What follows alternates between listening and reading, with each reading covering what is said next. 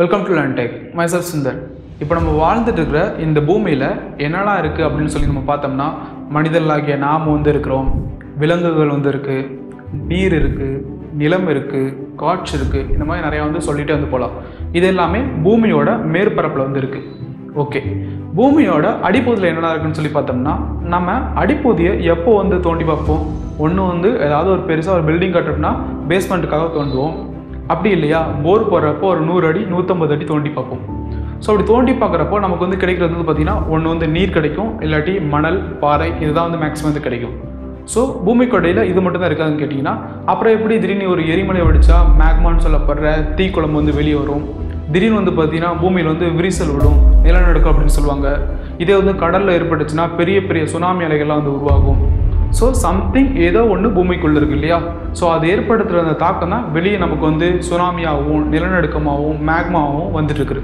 So இன்றைக்கி நம்ம இந்த வீடியோவில் எதை பற்றி பார்க்க போகிறோம்னா, பூமிக்குள்ளே அப்படி என்ன தான் இருக்குன்னு சொல்லி தெரிஞ்சுக்க போகிறோம். அண்ட் அது மட்டும் இல்லாமல் போன வீடியோவில் பார்த்துருந்தீங்கன்னா ஆல்ஃபர்ட் வெக்னரோட கான்டினென்டல் ட்ரிஃப்ட் தியரி பார்த்துருந்தோம். அதில் இந்த உலகத்தில் இருக்க ஒவ்வொரு கான்டினென்ட்டும் நகர்ந்துட்டு தான் இருக்குன்னு சொல்லி அவர் ஒரு 4 எவிடன்ஸ் வச்சு ப்ரூவ் பண்ணியிருப்பார்.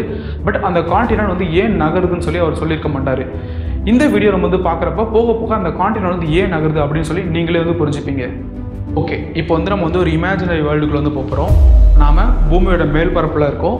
உள்ளே இருந்து கொஞ்சமாக ட்ரில் பண்ணி பூமியோட நடுப்பகுதிக்கு போகிறோம். ஓகே, பூமியோட ரேடியஸ் பார்த்தோம்னா 6378 கிலோமீட்டர். நம்ம தோராயமாக ஒரு 6400 கிலோமீட்டர்னு வச்சுக்கலாம்.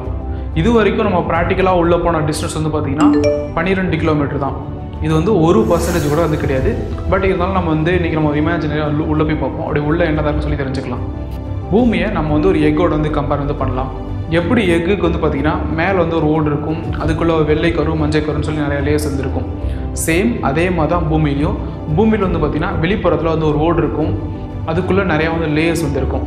ஓகே, நம்ம ஒன் பை ஒன்னாக போகலாம். முதல்ல அந்த ஓடுலேருந்தே ஆரம்பிக்கலாம். அந்த பூமியோட அந்த மேலோட தான் நம்ம க்ரஸ்ட் அப்படின்னு சொல்லுவாங்க.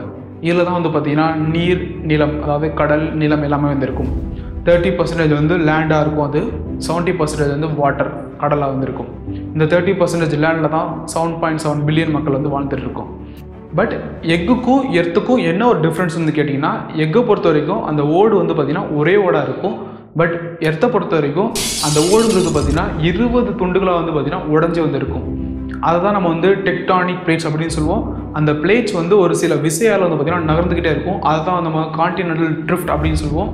அந்த ஒவ்வொரு பிளேட்ஸும் நகர்ந்துட்டு இருக்கப்போ ஒரு பிளேட்ஸ் இன்னொரு பிளேட்ஸோட மோதுறப்போ ஏற்படுற விளைவுகளை தான் நம்ம பூகம்பம், சுனாமி அப்படின்னு சொல்லுவோம். இது எல்லாமே பூமியோட மேல்பரப்புன்னு சொல்லப்படுற க்ரஸ்ட்டில் தான் நடந்துகிட்ருக்கு. இந்த க்ரஸ்ட்டோட ஆழம் எவ்வளோன்னு பார்த்தீங்கன்னா, அது ஒவ்வொரு இடத்த பொறுத்து வெரி ஆகும். மினிமம் பார்த்தீங்கன்னா 8 கிலோமீட்டர்லேருந்து 64 கிலோமீட்டர் வரைக்கும் அதோட ஆழம் இருக்கும். நான் ஆல்ரெடி சொல்லியிருந்தேன் இல்லையா, இதுக்கு முன்னாடி வரைக்கும் நம்ம அதிகபட்சம் 12 கிலோமீட்டர் தான் நம்ம பூமியில் தொலைகிட்டு உள்ளே போயிருக்கோன்னு சொல்லி. அது பார்த்தீங்கன்னா ரஷ்யாவில் கோலா டீப் ஹோல்னு சொல்லி ஒரு ப்ராஜெக்ட் தொடங்கினாங்க. அந்த ப்ராஜெக்டோட நோக்கம் என்னென்னு கேட்டிங்கன்னா, நம்ம பூமிக்குள்ளே எவ்வளோ தூரம் அதிகமாக போக முடியும்னு சொல்லி பார்க்கலான்னு சொல்லி அந்த ப்ராஜெக்ட் தொடங்கப்பட்டது. 1970 ஆரம்பித்தாங்க. 1990 வரைக்கும் தோண்டிகிட்டே வந்திருந்தாங்க.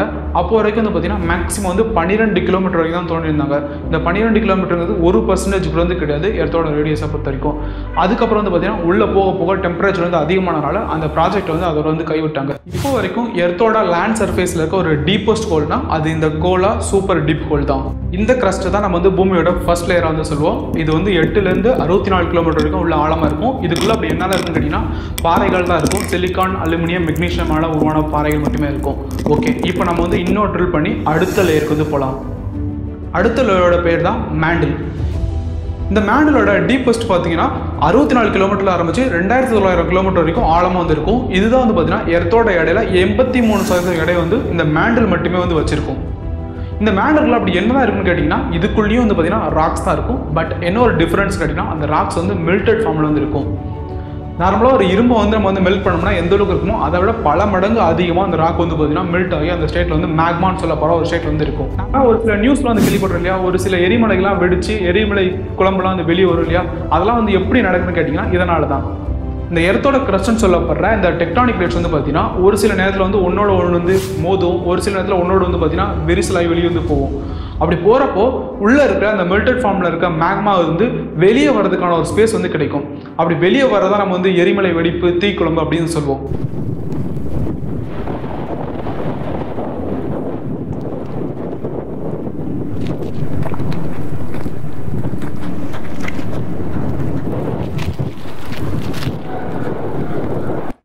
இப்போ நம்ம வந்து எர்த்தோட வந்து மேண்டல் லேயரில் வந்துருக்கோம். நம்ம அடுத்து இன்னொரு டேஞ்சரஸான லேயருக்கு வந்து போகிறோம். அதுதான் எர்த்தோட கோர் லேயர்.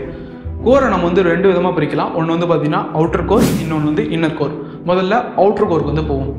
2900 கிலோமீட்டர்லேருந்து 5100 கிலோமீட்டர் வரைக்கும் இருக்கிற அந்த பகுதி தான் நம்ம வந்து அவுட்டர் கோர் அப்படின்னு சொல்லுவாங்க. இதுக்குள்ள இரும்பு மற்றும் நிக்கல் தனிமங்கள் இருக்கும். பட் அது வந்து லிக்விட் ஸ்டேட்டில் வந்து இருக்கும். அடுத்து இருக்கிற லேயர் தான் எர்த்தோட இன்னர் கோர். இதுலேயும் வந்து பார்த்தீங்கன்னா சேம் அதே இரும்பு மற்றும் நிக்கல் தான் இருக்கும். பட் இது வந்து பார்த்தீங்கன்னா ஒரு சாலிட் ஸ்டேட்டில் வந்து இருக்கும். அண்ட் இது வந்து டீப் வந்து பார்த்தீங்கன்னா 5100 கிலோமீட்டர்லேருந்து 6400 கிலோமீட்டர் வரைக்கும் இருக்கும். இதுதான் வந்து பார்த்தீங்கன்னா எர்த்தோட சென்ட்ரல் பார்ட் அப்படின்னு சொல்லலாம். இந்த எர்த்தோட கோர் தான் மேலே இருக்க அந்த டெக்டானிக் பிளேட்ஸ் வந்து நகர்றதுக்கும் காரணம். இதைத்தான் ஆல்ஃபர்ட் வெகனர் எப்படியாவது ப்ரூவ் பண்ணிடணும்னு சொல்லி அவரும் ட்ரை பண்ணிகிட்டே இருந்தார். ஓகே, இது வந்து எப்படி நடக்குதுன்னு சொல்லி உங்களுக்கு தெரிஞ்சுக்கணுமா? அப்போ வந்து ஒரு சின்ன எக்ஸாம்பிள் வச்சு பார்த்துடலாம். ஓகே, இப்போ வந்து என்கிட்ட ஒரு பாத்திரம் இருக்குது. அந்த பாத்திரத்தில் வந்து தண்ணி இருக்குது. அதை நான் வந்து சூடு வந்து பண்ண போகிறேன். ஓகே, என்னோடய பாத்திரத்தை எடுத்து நான் வந்து ஒரு அடுப்பு மேலே வைக்கிறேன். அந்த பாத்திரத்தை சூடு பண்ணுறப்போ அந்த பாத்திரத்தில் கொஞ்சம் தண்ணி ஊற்றி அதை வந்து ஒரு பிளேட் வச்சு மூடி வச்சிடுறேன். சூடு தாங்காமல் அந்த தண்ணி வந்து பார்த்தீங்கன்னா கொஞ்சம் கொஞ்சமாக கொதிச்சுட்டே இருக்கும். அந்த கொதிக்கிற தண்ணி வந்து பார்த்தீங்கன்னா அந்த மேலே மூடி இருக்க அந்த பிளேட்ஸை கொஞ்சம் கொஞ்சமாக அப்படியே நகர்த்திக்கிட்டே இருந்திருக்கும். சேம் இதே ப்ராசஸ் தான் எர்த்லேயும் வந்து நடக்குது. நம்ம கொடுக்குற அந்த ஃபயர் தான் எர்த்தோட அந்த கோர் லேயர். அந்த பாத்திரத்துக்குள்ளே அந்த கொதிச்சுட்டு இருக்க அந்த வாட்டர் தான் மேண்டலுக்குள்ளே கொதிச்சுட்டு இருக்கிற அந்த மேக்மா. அந்த மேக்மா வந்து கொதிச்சிருக்கிறதுனால தான் அந்த மேலே இருக்க க்ரஸ்ட்னு சொல்லப்படுற அந்த டெக்டானிக் பிளேட்ஸ் வந்து கொஞ்சம் கொஞ்சமாக வந்து ட்ரிஃப்ட் ஆகிட்டே இருக்குது. ட்ரிஃப்ட்டுக்கும் மூக்கும் என்ன டிஃப்ரெண்ட்னா, மூங்கிறது வந்து பார்த்தீங்கன்னா ஃபாஸ்ட்டாக நகருது அப்படின்னு சொல்லுவாங்க. ட்ரிஃப்ட்டுங்கிறது மெதுவாக நகருது அப்படின்னு சொல்லுவாங்க. ஸோ இதனால தான் பார்த்தீங்கன்னா ஒவ்வொரு கான்டினெண்ட்டும் நகர்ந்துட்டு இருக்குன்னு சொல்லி ஆல்ஃபர்ட் வெகனர் வந்து சொன்னார். பட் ஏன் நகர்ந்துட்டு இருக்குன்னு சொல்கிறதுக்கான ப்ரூஃப் வந்து அவர் கொடுக்கறதுக்கு முன்னாடி அவர் இறந்தும் போயிட்டார். அதுக்கப்புறம் அந்த சயின்டிஸ்ட் அதை வந்து ப்ரூஃபும் பண்ணிட்டாங்க. Okay, when it comes to summary, எர்த்தை பொறுத்த வரைக்கும் முக்கியமான 4 லேயர் இருக்குது. ஒன்று வந்து பார்த்தீங்கன்னா core, mantle, outer core, inner கோர்னு சொல்லி மொத்தம் 4 லேயர் இருக்குது. எர்த்தோட ரேடியஸ் வந்து பார்த்தீங்கன்னா 6400 கிலோமீட்டர் வரைக்கும் உள்ள வந்து போகும். எர்த்தோட ஒரு புறத்தில் துளையிட்டு இன்னொரு பக்கமாக வர முடியும்னு நினச்சிங்கன்னா அதெல்லாம் கண்டிப்பாக வந்து முடியவே முடியாது. அப்படி உள்ளே போனோம்னா நம்ம வந்து வெளியே வரும்போது சாம்பலாக தான் வந்து வெளியே வருவோம். கான்டினென்டல் ட்ரிஃப்ட் நடக்கிறதுக்கும் இந்த எர்த்தோட கோர் லேயர்ஸும் மேண்டில் தான் காரணமாக இருக்குது. இதனால தான் அந்த எர்த்தோட மேலே இருக்கிற அந்த டெக்டானிக் பிளேட்ஸ் வந்து நகர்ந்துட்டு இருக்கு. இந்த டெக்டானிக் பிளேட்ஸ் வந்து நகர்றதுனால தான் சுனாமி, பூகம்பம் போன்றவையெல்லாம் உருவாகிட்டு இருக்கு. அண்ட் அது மட்டும் இல்லாமல் இந்தியாவோட ஒரு பொக்கிஷமாக சொல்லப்படுற இமயமலை கூட இந்த டெக்டானிக் பிளேட்ஸ் வந்து ட்ரிஃப்ட் ஆனதுனால தான் நடந்துச்சு.